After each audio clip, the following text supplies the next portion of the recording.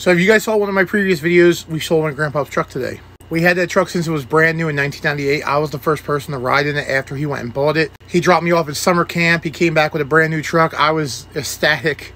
I'm trying not to get emotional. But anyway, there was one thing that I always wanted from that truck if I sold it, and that's this. This was the emblem that was on the back of the truck from where he bought it from, Manley from Dodge. Because I remember that as a kid, him talking about going to Manley from Dodge to buy it. I don't know why this has any significance at all, but I always liked this emblem on the back of his truck, and I always wanted it. I bought many trucks from Manley from Dodge myself, and never got an emblem like this, just a sticker, but I always wanted this.